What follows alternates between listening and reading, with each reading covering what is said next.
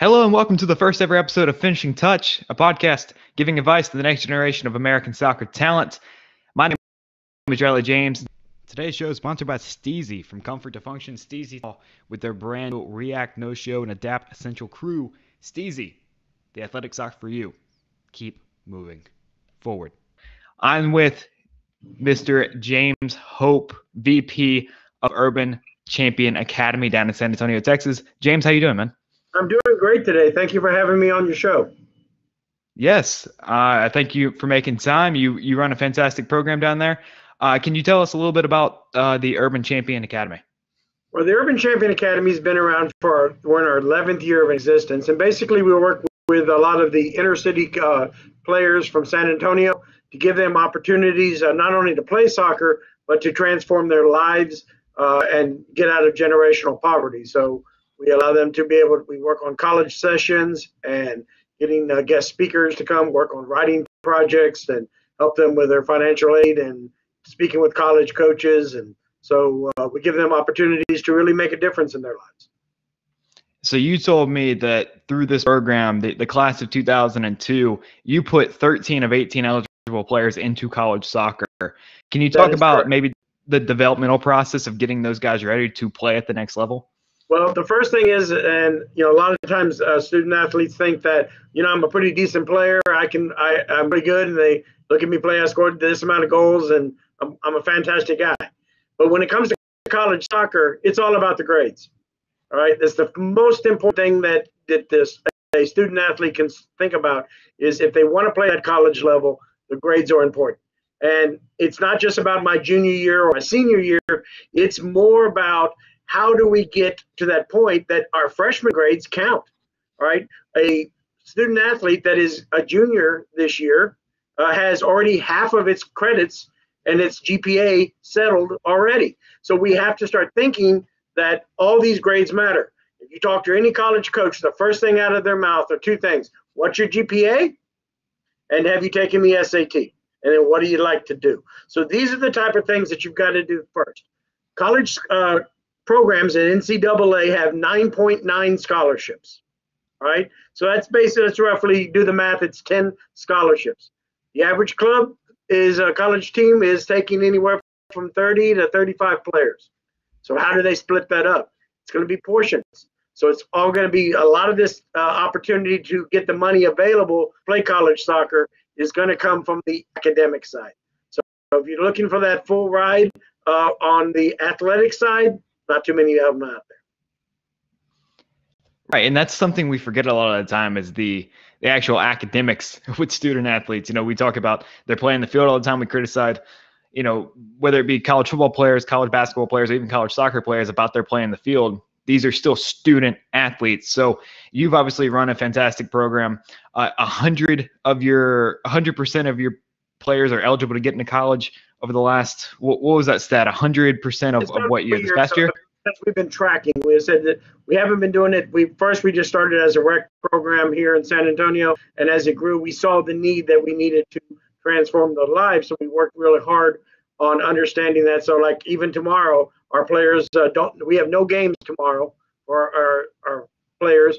They are going to be at a college chat session all day with different speakers to work on financial aid, to work on writing college coaches emails, and work on looking at scholarships, because it's quite expensive, especially here in Texas.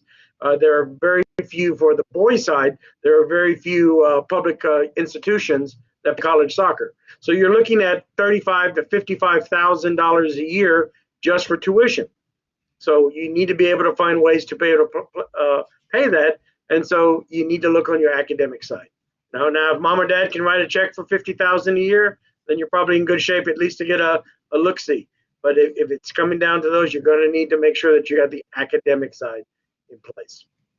Right. So 100% into college and 87% into four-year universities. Obviously, you're doing something right down there in San Antonio. What is the future of this? To spread this, or to just keep it contained and maybe grow it in the San Antonio area? Well, I said, we're right now focused in on what we can do in San Antonio, and our numbers keep growing. We run several different leagues. We run all the way from 3 years old all the way up to 19. we're looking possibly at a semi-professional league going on in the future to be able to supplement those players that are staying home. But certainly this model is an opportunity across the country to be able to break into the inner city clubs. As we know, with many of the other pay-to-play models out there, they can get quite expensive. Some clubs charging $3,000 a year plus travel expenses. So we try to offset that. Our players pay no more than $250 for the whole year, uniform included. So, but we think the model is a possibility. Sustainability makes it tough. As other clubs have talked to me about, how do you make it work? Well, you have to sell yourself, and it's not selling that the next Neymar is coming through our program. It's about most sponsors don't care about that. What they do care is what you're going to do for the community.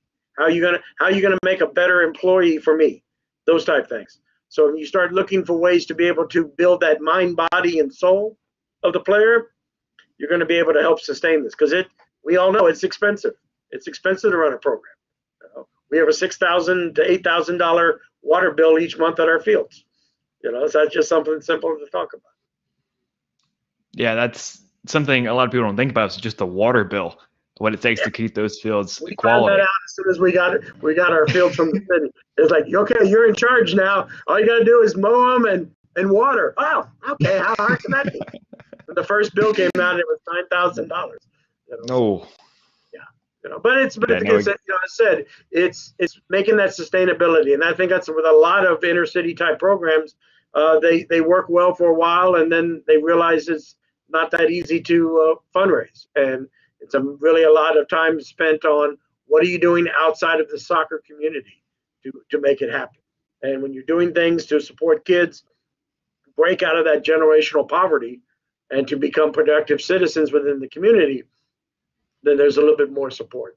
So yes, to go back to your comment, I do believe that this is something that this grassroots can be spread out across the country. And there are some great programs out here. America Scores in San Francisco and in DC is a great program. Soccer in the Streets is another program out of Atlanta.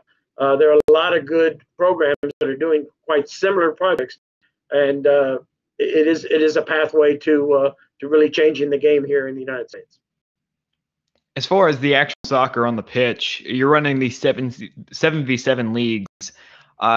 Do you see the benefit to those kind of smaller type atmospheres to maybe get more coaching, or as far as like player development? We do both. I mean, we have premier teams that are playing in our top levels here in San Antonio. So those are our 11v11 type of programs. But we also run a 7v7 league for our high schools. And so it allows a lot of the kids that maybe can't even afford the $250. We only charge them $35. They come out and they play basically with their high school friends and play in a 7v7 league. So it gives them the opportunity to see what our program's about. They are all eligible to go to any of our other college sessions and such. We offer them some of the same benefits, and many then switch over to the bigger program. But the 7v7 model is a great opportunity for players who may not be ready to make that full commitment and travel outside of San Antonio, because our premier teams do travel across the state. Right. I want to go back to just one thing for a moment. The traveling and keeping these kids like involved and on the road. Have you seen a trend with these kids who are on these premier teams and on these traveling teams? Have you seen them develop nicely with as far as handling a bunch of different things, as far as their education, but also traveling? Do you think that might have a benefit to their career beyond soccer or beyond high school? Oh, most definitely, because as I said, one of the challenges that we always have is for many of our student athletes to consider teams outside of San Antonio or even outside of Texas. And so getting them to, when we travel across the state and they get an opportunity to see other cities, and many of our players have never even left San Antonio. And so for the ability to go to Houston for a tournament, or Dallas to a tournament, or Louisiana, we've been invited to go to a tournament in Las Vegas this summer. And so we're looking into doing that. And so it gets them an opportunity to see different things. And it broadened their minds, and both on our boys' side and our girls' side. And so we think that's a great opportunity for them to see the world in a different light that they never thought of seeing before. Where can people find you to be able to look into? Because I know that the State Soccer Network has contacts and people that are involved in the site down in San Antonio. Where can people get more information and maybe even join the league? The easiest way would be to go to urbanchampionsacademy.org. That's our website. We're also on Facebook and Twitter and Instagram, but urbanchampionsacademy.org.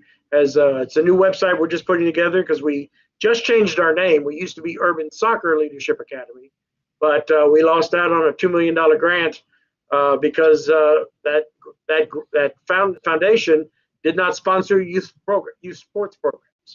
And so, as I said, by taking the word soccer out, it allows us to say we do a lot of things. And I said, going back to the college of wellness and the mind, body, and soul that we work on with social emotional learning. And so when that's all added to the mix, then those grants are open up to us. So we had to make a change. So our website is just in development, but it does have the basic details in which to be able to get in touch with us. So I have to ask, I've covered the Houston Dynamo for 4 years now, and I've been heavily involved with Texas soccer. The now 3 professional teams, just curiosity is running through me right now. We have a San Antonio team. It's just not in MLS. Oh, and that's a sore subject, but I'll talk about it. I was on the committee to bring MLS to San Antonio. So. Hey, there's still going to be a chance to go to San Antonio pretty soon. I think we're going past 30. We feel there's a lot of good things going. Soccer in San Antonio continues to grow. I've been to the Austin FC games. I've been season ticket holders in the past for FC Dallas and Houston Dynamo. It's a great opportunity for San Antonio and for Texas. And we're going to be seeing some more teams. Stay tuned for a couple new professional teams to be coming in to possibly Corpus Christi and Fort Worth in the next, maybe announced as early as the end of this year. The question I was going to get to is these kids, obviously down in San Antonio, a lot of them may love Mexican clubs, but do you see a trend and a pattern with their favorite MLS club in Texas, whether it be Austin, Dallas, or Houston? Oh, yeah. I mean, as I said, we definitely have seen them. Many of we've had 2 of our players who have been training with San Antonio FC, and we had one player 2 years ago who was who spent some time with the Dynamo Academy in Houston because he was part of the Olympic Development Program. Because we had 2 years ago, we had 7 players on the state Olympic team, and 2 of them made the regional team, went to Costa Rica to play. So, we've been able to see that there's a huge interest in Major League Soccer in Texas, and it continues to grow. And so there's this, pattern that we're just starting to see. Players are interested more in looking at that pathway from MLS. Absolutely. Hey, well, James, thank you so much for the time. And remind us one more time of the website that people can go check you guys out on. It's urbanchampionsacademy.org. All right, go check that out. Thank you so much for the time, James. Enjoyed it. Thank you again. Hi, thank you so much for watching the show. We all really appreciate it here at the State Soccer Network. You can check out more information on our website, statesoccernetwork.com, to sign up your local high school soccer team for events and contests to win prizes, as well as check out local streamed games in your area. You can check out our socials as well at State Soccer Network on Instagram, Facebook, and YouTube. Thanks so much for watching the show, and as always, keep supporting local soccer.